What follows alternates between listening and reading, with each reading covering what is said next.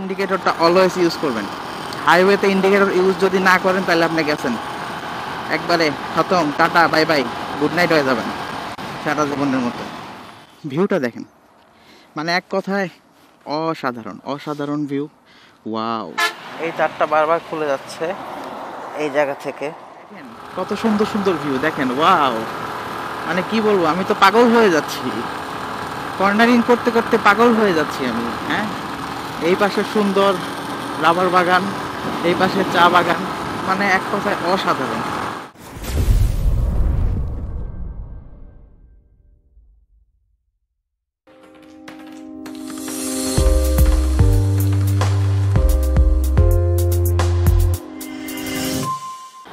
Hello viewers, আসসালামু আলাইকুম। সকলে কেমন আছেন? আশা করি ভালো আছেন, আমিও ভালো আছি। চলে আসলাম আজকে নতুন আরেকটি ব্লগ নিয়ে, এবং আজকের ব্লগটা খুবই স্পেশাল হতে যাচ্ছে। কারণ আজকে আমি এখন এই মুহূর্তে রওনা দিয়েছি, আমি সিলেট যাচ্ছি। ঠিক অ্যাকচুয়ালি সিলেট বলাটা ভুল হবে, মানে সিলেট বিভাগ মৌলভীবাজার যাব, শ্রীমঙ্গল মৌলভীবাজার। ঘড়ির কাঁটায় এখন বাজতেছে প্রায় 5টা, মানে 4:50 বাজে, 4:54। সো আশা করতেছি সকাল 10টা নাগাদ পৌঁছাতে পারবো। তো বর্তমানে আমি আছি এখন মিরপুর 2 নাম্বার, রওনা দিয়েছি, এবং খুব সাহসিকতার সাথেই Keeway RKS 100cc বাইকটা নিয়ে আমি আজকে শ্রীমঙ্গল যাচ্ছি। তো যেতে যেতে আপনাদের সাথে অনেক কথা হবে, অনেক গল্প হবে, আর আমি এই 100cc বাইকটা নিয়ে কিভাবে যাচ্ছি সেটাও আপনারা দেখতে পারবেন ভিডিওতে। যারা আমার চ্যানেলটাকে এখনও সাবস্ক্রাইব করেননি, দয়া করে সাবস্ক্রাইব করে ফেলুন, আমাদের ভিডিওগুলোকে শেয়ার দেন, লাইক দেন, এবং অবশ্যই কমেন্টস করতে ভুলবেন না। আর তাছাড়া আমাদের একটা ফেসবুক পেজ আছে রাইডার নাফিস নামে, সেখানেও আশা করছি আপনারা ফলো দিবেন। তো ঠিক আছে বন্ধুরা, আমরা যাচ্ছি। আমরা বললে ভুল হবে, মানে আমি যাচ্ছি আমি একাই যাচ্ছি। সো যেহেতু এখন রাতের বেলা, খুব একটা কিছু আপনারা দেখতে পারবেন না, আর আমার মাত্র একটা হেডলাইট, শুধু একটা এলইডি হেডলাইট আছে, আমার কোনো ফগ লাইট নাই।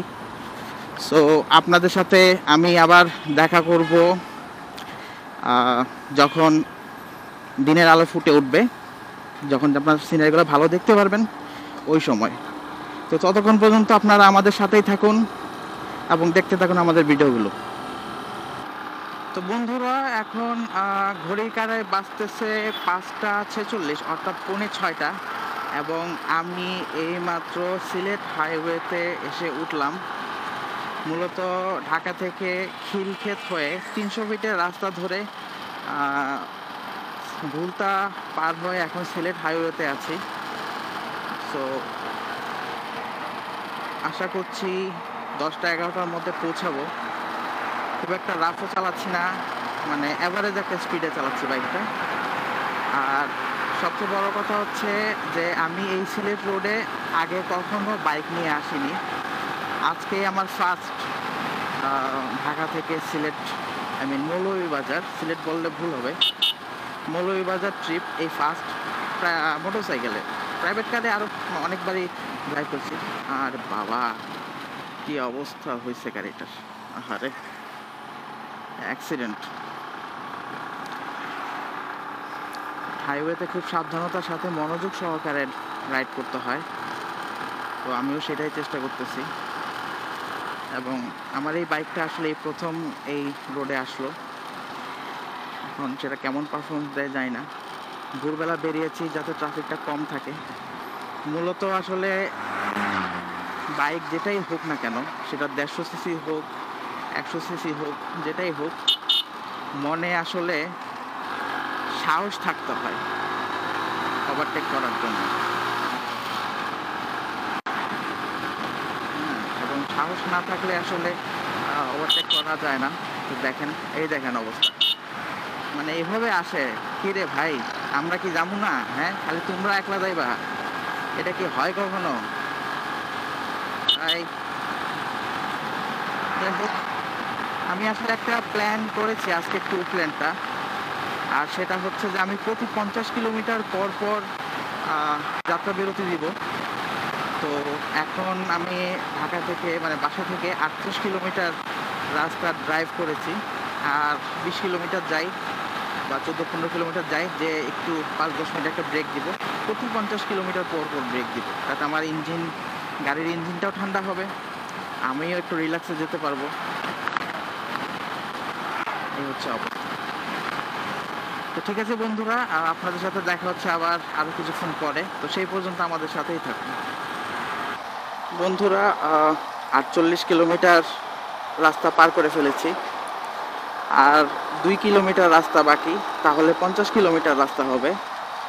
তো তারপর আমি আসলে একটা ছোট্ট ব্রেক নিব আশা করতেছি, বা সামনে যে বাজার বা যেটাই পাই সেখানে একটা ব্রেক নিব।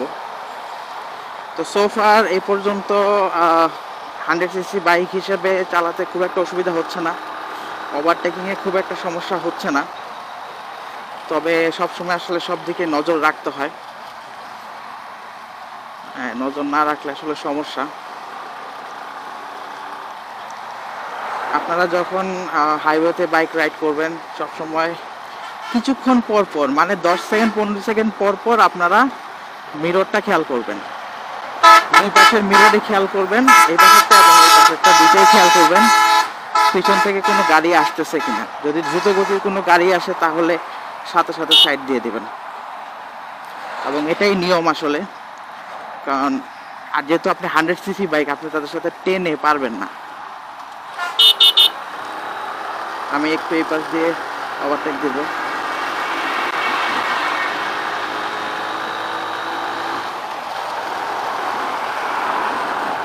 যা ভাই, তোর সাথে তো আমার কোনো পাল্লাপাল্লি নাই, তুই তোর মতো যা। আমি 100cc বাইক আর তুই হলো 1500cc প্রাইভেট কার। যা ভাই যা। আমি মনে হয় 50 কিলোমিটার হয়ে গেছে, দেখি সামনে কোথাও দাঁড়ানোর ব্যবস্থা করি, রেস্ট নিব। বর্তমানে আছি মাধবদী থানার সামনে নরসিংদী, আর ঘড়ির কাঁটায় বাজতেছে 6টা 3। সো আমি একটু হালকা পাতলা রেস্টিংয়ের জায়গা খুঁজছি। আপনাদের সাথে আবার দেখা হবে ব্রেকের পর। তো সেই পর্যন্ত আপনারা আমাদের সাথেই থাকুন। তো বন্ধুরা, ঘড়ি কাঁটায় এখন বাজতেছে 6টা 26। আমি ব্রেক নিয়ে আরও 10 কিলোমিটার রাস্তা পার হয়ে চলে এসেছি, অর্থাৎ আমি এই পর্যন্ত 61 কিলোমিটার গাড়ি চালিয়েছি। সো মোটামুটি এখনও ফাঁকাই দেখতেছি। এখন সাহেবপুরটা পার হলাম, নরসিংদী। সো দেখা যাক কোন কোন যাওয়া যায়।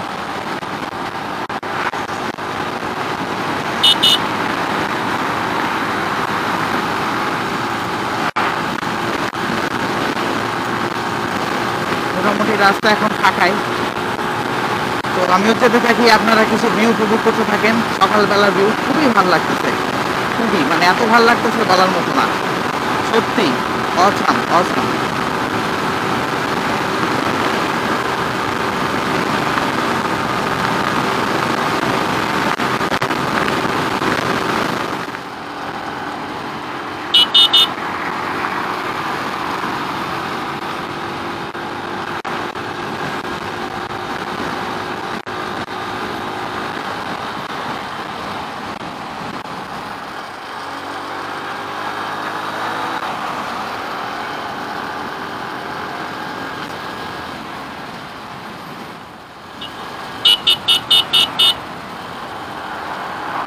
কি একটা অবস্থা দেখেন, এভাবে যদি আসে গাড়ি কোথায় যাব? হ্যাঁ, তুই তোর লেনে থাক না রে ভাই, আমার লেনে থাকতে দে। যে ভাই রিক্সা আবার আসতেছে দিক দিয়ে, দেখালে ওদিক তাকায় আছে, এদিকে দেখে না। এই যে দেখেন দেখেন সামনে অবস্থা দেখেন, দেখেন অবস্থা। এটা কোনো মানে হয়? হ্যাঁ, এটার কোনো মানে হয়? হ্যাঁ, এইভাবে আসতেছে, দেখছে আমি আসতেছি, মানে মোটর সাইকেল যারা বাইক রাইড করে তাদের কোনো মানিজ্যতই নাই নাকি? হ্যাঁ, এই বাস ট্রাকের কাছে আমরা টোটালি একদম জিম্মি। মানে কি বলবো, আসলে বলার কোনো ভাষা নাই। এগুলাকে লাইসেন্সই বা কারা দিছে আল্লাহ জানে। আবার আদৌ লাইসেন্স আছে কিনা এটাও একটা দেখার বিষয়। আসলে মানুষজন বলে যে বাংলাদেশের মধ্যে যদি ডেঞ্জারাস কোনো রোড হয়ে থাকে সেটা হচ্ছে ঢাকা সিলেট হাইওয়ে, এবং এইটাই তার নমুনা। হ্যাঁ, এই কারণেই মানে মানুষজন এই রাস্তাটাকে এত বিপজ্জনক রাস্তা বলে আখ্যায়িত করছে। খুবই বাংলাদেশের জন্য খুবই লজ্জাজনক বিষয়টা, খুবই লজ্জাজনক। এই যে আমরা ছোটোখাটো বাইক চালাই, ছোট গাড়ি বলে কি আমাদের কোনো মানিজ্যত নাই নাকি? এই আবার আসতেছে, দেখি পার হওয়া যায় কিনা। মনে হয় যাবে, হ্যাঁ যাবে।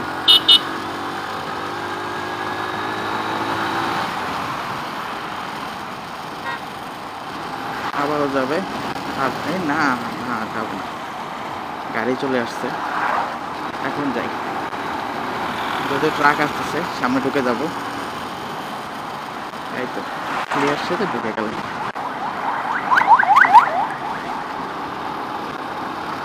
আবার টান দেই, এবারও ঢুকতে হবে। ক্লিয়ার আছে, ঢুকে গেলাম। আরে বাবা, আরে বাবা,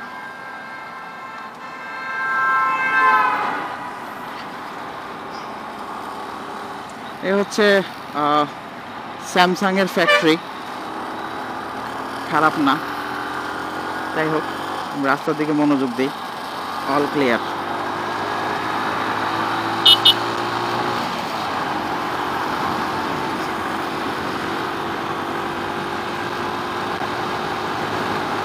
গাড়ি আসতেছে সামনে, বামে ঢুকতে হবে। হালকা ব্রেকে বামে ঢুকে বললাম, আবার ডান ইন্ডিকেটর দিলাম, এটার সাথে সাথে পার হয়ে যাব এবং বামে ঢুকে যাব। ধারাভাষ্য দিচ্ছি, হ্যাঁ, ক্রিকেট আর ফুটবলের মতো। বাহ, চমৎকার। ভৈরব এখান থেকে আরও 30 কিলোমিটার রাস্তা বাকি। তো আমি 70 কিলোমিটার প্রায় রাস্তা চালিয়ে এসেছি। সো 30 কিলোমিটার মানে 100। ভৈরবটা হচ্ছে একদম মাঝামাঝি পয়েন্ট মৌলভীবাজার ঢাকা রোডের। সো ভৈরবে যাই আরেকটা ব্রেক হবে। আচ্ছা, টান দেওয়ার সুযোগ আছে, একটা টান দেই, পার হয়ে যাবো ইনশাল্লাহ। হ্যাঁ, পার হয়ে গেলাম, ঢুকে পড়ে আসতে করে। নাইস, ওকে। না, এটাকে টান দিয়ে যাওয়া যাবে না, উনি তো ফুল লাগাই রাখছে। ফুলের জন্য কি দেখতে পারতেছে আমাকে কে জানে। একটা ডিপার মারি, আশা করি এখন দেখতে পারবে।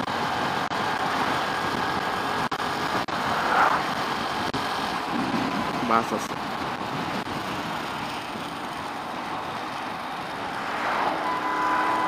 পিছন সাইড ক্লিয়ার আছে, খুব একটা গাড়ি নাই পিছনে। ওকে, হাইওয়েতে আপনারা যখন বাইক রাইড করবেন তখন একটা জিনিস মাথায় খেয়াল রাখবেন, সেটা হচ্ছে ইন্ডিকেটরটা অলওয়েজ ইউজ করবেন। হাইওয়েতে ইন্ডিকেটর ইউজ যদি না করেন তাহলে আপনি গেছেন, একবারে খতম, tata bye bye, good night হয়ে যাবেন সারা জীবনের মতো। সো ইন্ডিকেটর ইউজ করবেন অলওয়েজ। ডানে বামে যখনই যাবেন অবশ্যই ইন্ডিকেটর দিয়ে যাবেন, এবং এটার জন্য মিস না হয় কোনোভাবেই।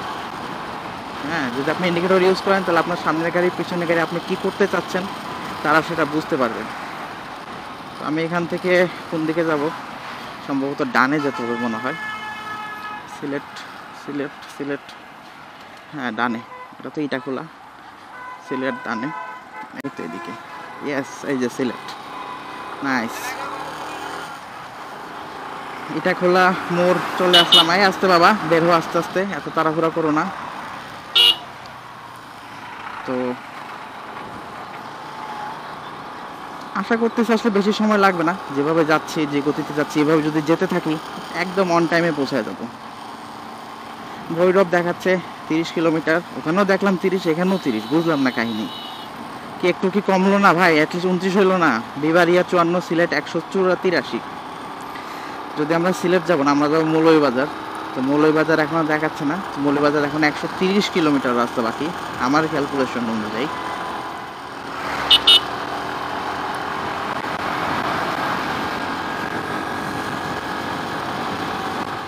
সূর্য মামা উকি দিচ্ছে। আসলে ভেবেছিলাম যে বৃষ্টি হবে, যদিও এখনো জানি না বৃষ্টি হবে কিনা, তবে ভাবসাব দেখে মনে হচ্ছে বৃষ্টি হবে না। তারপরে তো বলা যায় না, বৈশাখ মাস কালবৈশাখী ঝড়। এই যে মোড়টা, এই মোড়টাতে আসার পরে আমার একটা কথা মনে পড়লো।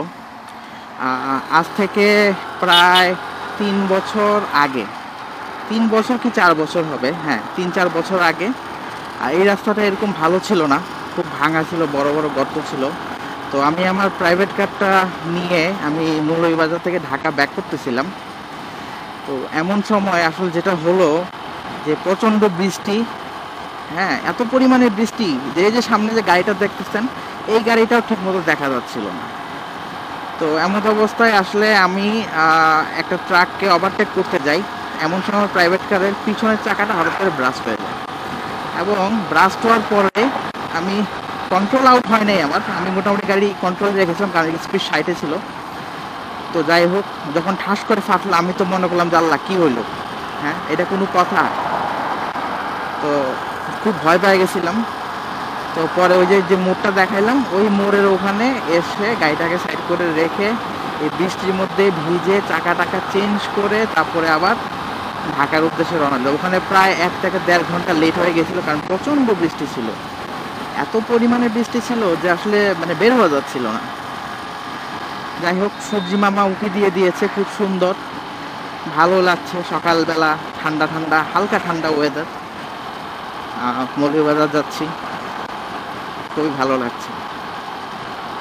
তো বন্ধুরা, আপনাদেরকে আমি বিশেষভাবে অনুরোধ করব, যারা আমার চ্যানেলটা দেখেন, ভিডিওগুলো দেখেন এবং যারা সাবস্ক্রাইব করেন না, আমি দেখলাম যে আমার যে ওয়াচ আওয়ার অথবা ভিউ যা আসে তার 20% আসে আমার সাবস্ক্রাইবার থেকে এবং 80% আসে যারা সাবস্ক্রাইব করেন না, আনসাবস্ক্রাইবার থেকে।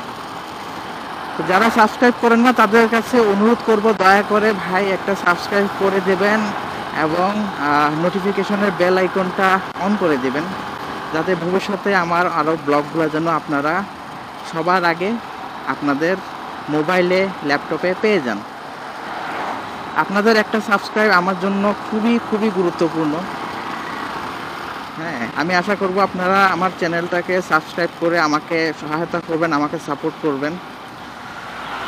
আর আমার যে ফেসবুক পেজ আছে রাইডার নাফিস, সেটাতেও আপনারা আমাকে সাপোর্ট করবেন, আমি সেই আশা রাখি। অবশ্যই এটাকে ফলো করবেন, ওখানেও কিছু ভিডিও আপলোড হয়, আমি মাঝে মধ্যে ওখান থেকে লাইভে আসি। তো এই হচ্ছে কথা, আপনাদের কাছে আমার শুধু এইটুকু অনুরোধ রইল, আপনারা এই জিনিসটা করবেন। আর আপনাদের বাইক সংক্রান্ত যদি কোনো কিছু জানার থাকে অবশ্যই আমার ফেসবুক পেজে আমাকে নক করবেন, আমি আপনাদেরকে যথাসম্ভব সাহায্য করার চেষ্টা করব। এবং মোটামুটি আমি যারা আমাকে মেসেজ করে জানতে চাই, আমি প্রায় সবাইকেই আমি রিপ্লাই দিই। হ্যাঁ, আপনি অনেক বাইকার দেখবেন, অনেক ইউটিউবার দেখবেন, অনেক ব্লগার দেখবেন, মানে তাদেরকে আপনি পাবেনই না। হ্যাঁ, তাদের সাথে যোগাযোগ করার কোনো ওয়েই নাই, হ্যাঁ ইম্পসিবল। তো আমি আসলে ওরকম না ভাই, হ্যাঁ আপনারা আমার সাথে অনায়াসে যোগাযোগ করতে পারবেন এবং আমার পেজের মাধ্যমে আপনারা আমাকে মেসেজ পাঠাতে পারবেন এবং আমি খুব দ্রুত, যত তাড়াতাড়ি সম্ভব দ্রুততার সাথে আমি মেসেজের রিপ্লাই দিয়ে থাকি।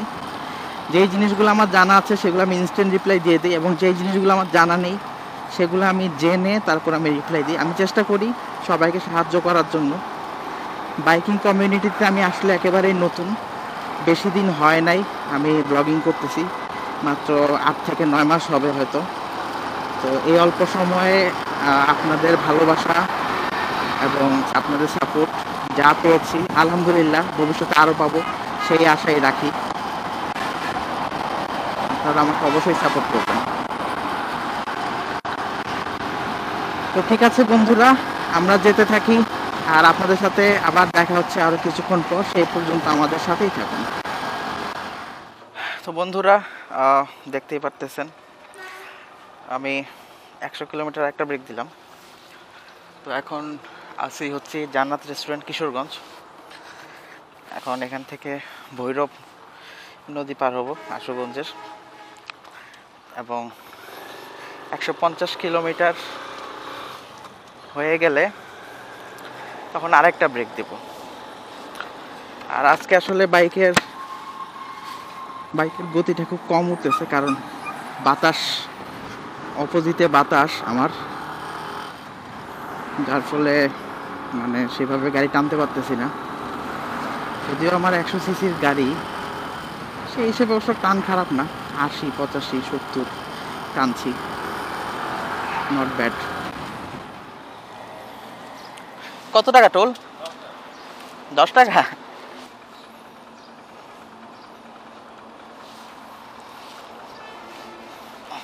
ধন্যবাদ।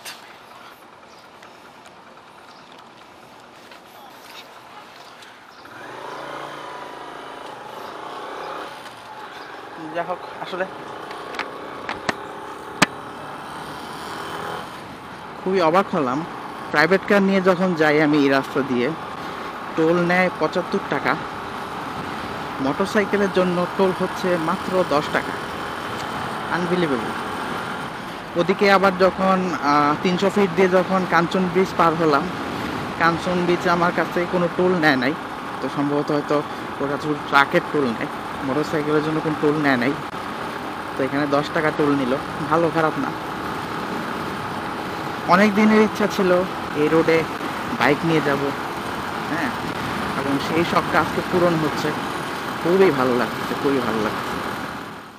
দেখেন ভিউটা, দেখেন, মানে এক কথায় অসাধারণ, অসাধারণ ভিউ।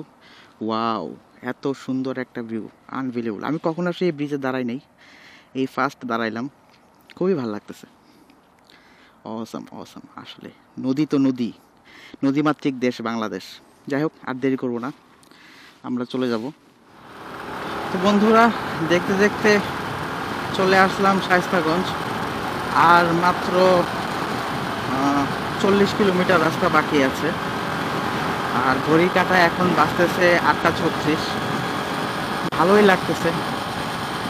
তো যেহেতু বলেছিলাম যে প্রতি 50 কিলোমিটার পর পর একটা করে যাত্রা বিরতি দিব, তো সেই হিসেবে 157 কিলোমিটার পার করছি, আর একটা যাত্রা বিরতি এইমাত্র দিয়ে নিলাম। তো আর কোনো যাত্রা বিরতি হবে না, এখন শুধু একটানে চলে যাব মৌলভীবাজার। আস্তে আস্তে যতই সামনে আগাচ্ছি, বাতাসটা খুব ঠান্ডা হচ্ছে, বোঝাই যাচ্ছে যে এই এলাকাতে বৃষ্টি হয়েছে রিসেন্টলি। শুনছি যে গতকাল রাতে নাকি বৃষ্টি হয়েছে, এবং পাহাড়ি রাস্তাটা কেমন হবে জানি না, তবে আমি খুবই এক্সাইটেড আসলে পাহাড়ি রাস্তায় ড্রাইভ করার জন্য। তো যাই হোক, এই হচ্ছে অবস্থা। বর্তমানে রাস্তা একেবারেই ফাঁকা, আপনারা দেখতে পাচ্ছেন। আর আমার এই পর্যন্ত আসতে আসলে খুব একটা সময় লাগে নাই, তো আশা করতেছি বাকি রাস্তাটাও খুব সুন্দরভাবে চলে যেতে হবে।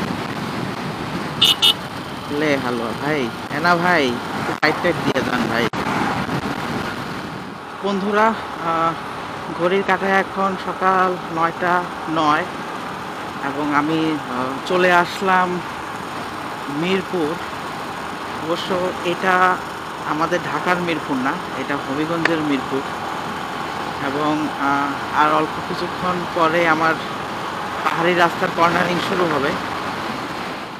ও হ্যাঁ, আরেকটা কথা, আমি একটু আগে যখন আমি মিরপুরের হাইওয়ে থেকে যখন আমি এই রোডে ঢুকি, তখন একটা সমস্যায় পড়ি, আমার হর্নটা কাজ করতেছিল না, এই যে এখন আবার কাজ করতেছে না, দেখছেন অবস্থা, কি করা যায় দেখি। হর্নটা আবার কাজ করতেছে না, এইখান তো হর্ন ছাড়া তো বাইক রাইড করা খুব মুশকিল, খুবই মুশকিল। তারটা আবার ছুটে গেছে, কি একটা ঝামেলা। দেখেন দেখি কাহিনী যেটা হয়েছে, যে আমার এই যে তারটা বারবার খুলে যাচ্ছে, এটা নিয়ে আসি ঝামেলাতে। এই তারটা বারবার খুলে যাচ্ছে এই জায়গা থেকে, তখন কি করতে পারে এটারে, আচ্ছা ভিতর দিয়ে নিয়ে দেখি, লাগাই দেখি কাজ করে কিনা। ওকে, এখানে কাজ করে। সো এটাকে আপাতত এখান দিয়ে ঢুকায় রাখি, আগে বের হবে না। এই নাটটা ঢিলা হয়ে গেছে, হাতের টাইট আর কতই হয়, এই নাটটা ঢিলা হয়ে গেছে, এটাও ঢিলা হয়ে গেছে, শালা সমস্যা। কোনো রকম কষ্ট মষ্ট করে যাই, যাতে খুলে যায় তাহলে আবার সমস্যা। যাই হোক বন্ধুরা, আমার কাছে এটা ডালিয়া আছে কিনা একটু চেক দিই। যাই হোক বন্ধুরা, কিছুক্ষণ পর আবার ফিরছি, তো সাথেই থাকুন। যাই হোক বন্ধুরা, এই এখান থেকে পাহাড়ি রাস্তা শুরু, আর আমার হর্নটা আপাতত কাজ করতেছে। আসলে আমার পায়ের যে গার্ড আছে, গার্ডের একটা স্ক্রুর প্যাচ কেটে গেছে, তো ওটাকে ঢাকায় যে অথবা মৌলভীবাজার যে একটা ব্যবস্থা করতে হবে। আপাতত যেতে পারবো, কোনো সমস্যা হবে না। যদি আমার কাছে আসলে যন্ত্রপাতি ছিল ব্যাগে, টুকিটাকি কিছু যন্ত্রপাতি নিয়েই বের হই। সো শুরু হলো আমার লাইফের ফার্স্ট কর্নারিং পাহাড়ি রাস্তায়, চা বাগানের মাঝখান দিয়ে। ওয়াও, অসাম, খুব ভাল লাগতেছে, খুবই ভাল লাগতেছে। এটা আসলে বলে বুঝাইতে পারবো না কত ভাল লাগতেছে। যদিও রাঙ্গামাটি খাগড়াছড়ির যে কর্নারিং, সেই কর্নারিংটা করতে পারলে ভালো লাগতো, সেটাও একসময় করবো। আপাতত ছোট পাহাড় দিয়ে শুরু করি, এটাতে প্র্যাকটিস করি। যদি এটাতে ভালো হয় তাহলে তো ওটা তো হবে।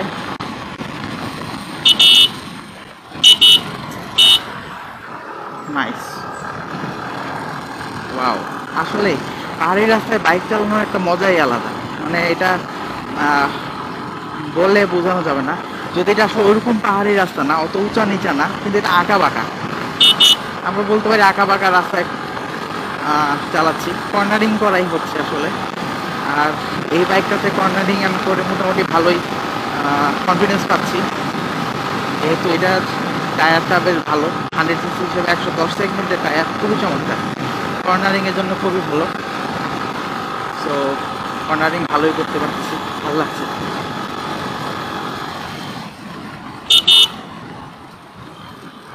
ওয়াও, মানে অসাম, দেখেন কত সুন্দর সুন্দর ভিউ, দেখেন। ওয়াও, মানে কি বলবো, আমি তো পাগল হয়ে যাচ্ছি, কর্নারিং করতে করতে পাগল হয়ে যাচ্ছি আমি। হ্যাঁ, এই পাশে সুন্দর রাবার বাগান, এই পাশে চা বাগান, মানে এক কথায় অসাধারণ, খুবই অসাধারণ, খুবই ভালো লাগতেছে, এত ভালো লাগতেছে বলে বুঝাতে পারবো না।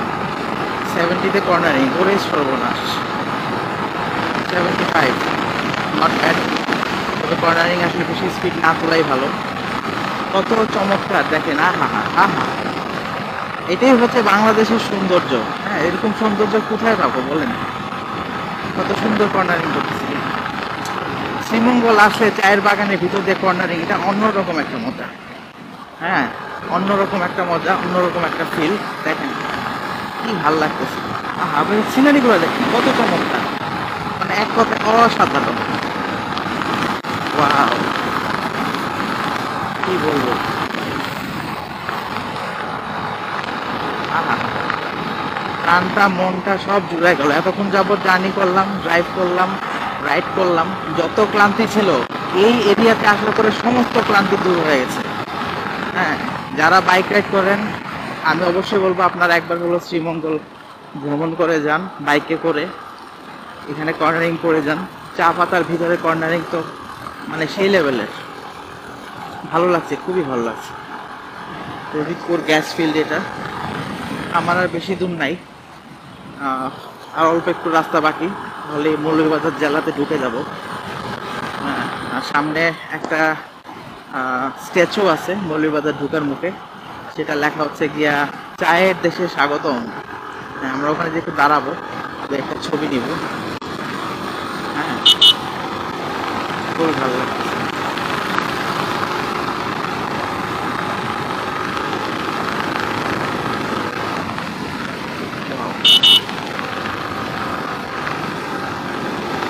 কি বলবো আসলে, কর্নারিং এর মজা খুবই মজা। 100 সিসি বাইক নিয়ে কর্নারিং করছি, মানে আনবিলিভেবল একটা কি বলবো ফিলিং। হ্যাঁ, সিলটির চা বাগান, ফিনলের চা বাগান আছে এখানে। হ্যাঁ, দেখেন কত সুন্দর, কত সুন্দর চা বাগান। ওয়াও, মানে এক কথায় ওয়াও। হ্যাঁ, কর্নারিং গুলা করতেছি কত সুন্দর ভাবে, ওয়াও বাবা, এটাই বলে কর্নারিং। নাইস। বাহ, কক্সবাজার গেলে ওদিকে গেলে আরো ভালো লাগবে, ওখানে কর্নারিং গুলো আরো জোস, যদি এখানে খুব হালকা কর্নারিং।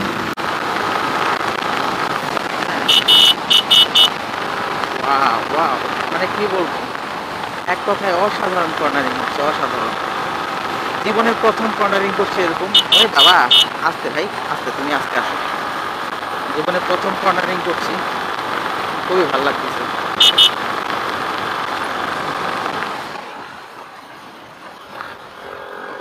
বাহ, কি বলবো, আমি তো একদম মানে কি বলবো, একটু আগে বললাম পাগল হয়ে যাচ্ছি পুরাই।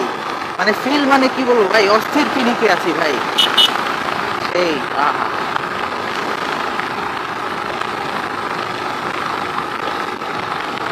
বাংলাদেশের অপার সৌন্দর্য। হ্যাঁ, সিলেটের চা বাগান, শ্রীমঙ্গলের চা বাগান হচ্ছে বাংলাদেশের সেরা চা বাগান। দেখেন পাহাড়ের উপরে, ওই দেখেন উপরে কত উপরে।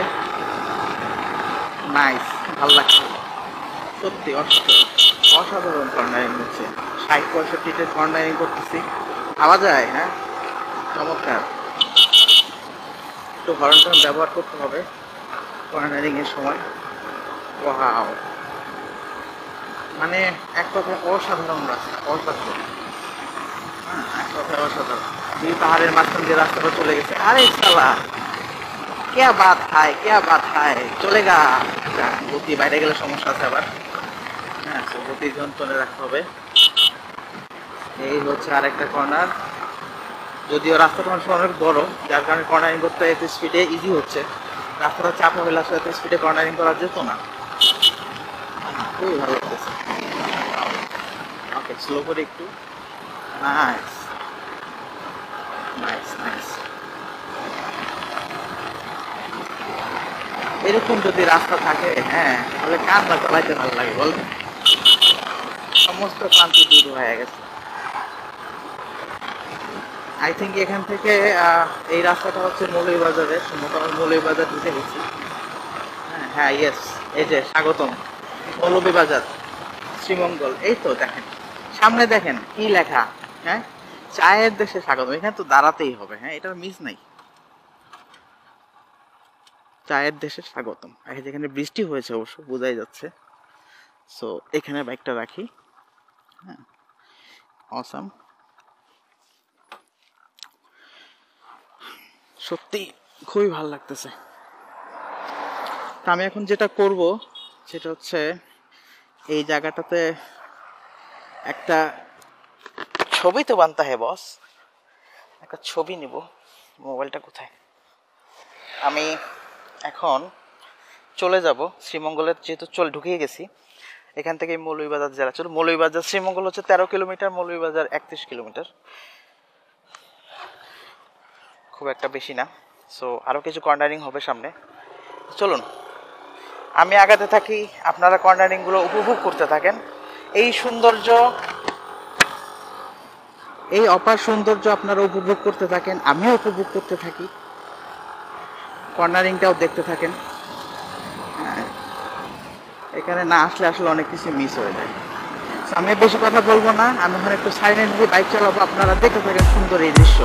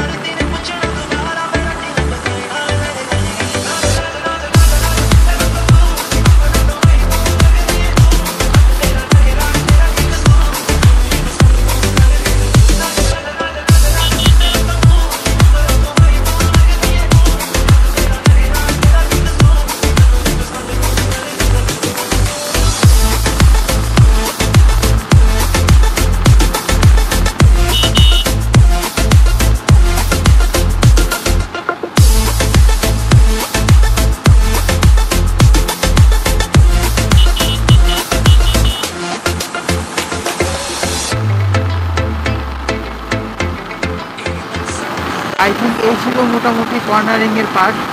এখন বর্তমানে আছি সাতগাঁও এবং খুব দ্রুতই আসলে চলে আসছি। এত তাড়াতাড়ি কর্নারিং শেষ হয়ে গেল ভাবতেই পারলাম না। এখন আর কোনো কর্নারিং নাই, সম্ভবত স্ট্রেট রুট। তো এই হচ্ছে অবস্থা, সাতগাঁও শ্রীমঙ্গল এটা।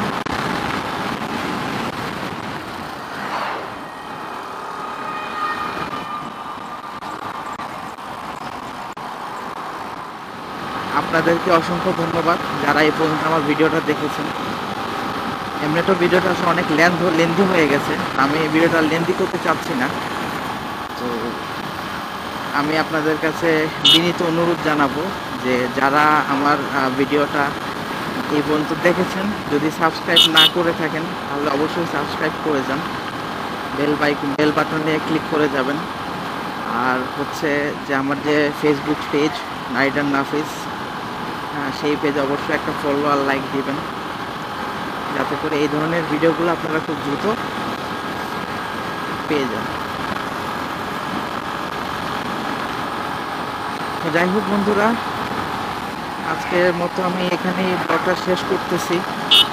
সকলে ভালো থাকেন, সুস্থ থাকেন, সেফলি রাইড করেন, সবসময় হেলমেট, গ্লাভস এগুলো পরিধান করে বাইক চালাবেন, আর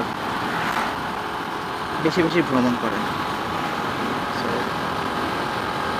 আবার দেখা হবে নতুন কোনো একটা ব্লগে, নতুন কোনো দিন। সেই পর্যন্ত আজকে আমি বিদায় নিচ্ছি, রাইডার নাফিস। আল্লাহ হাফেজ।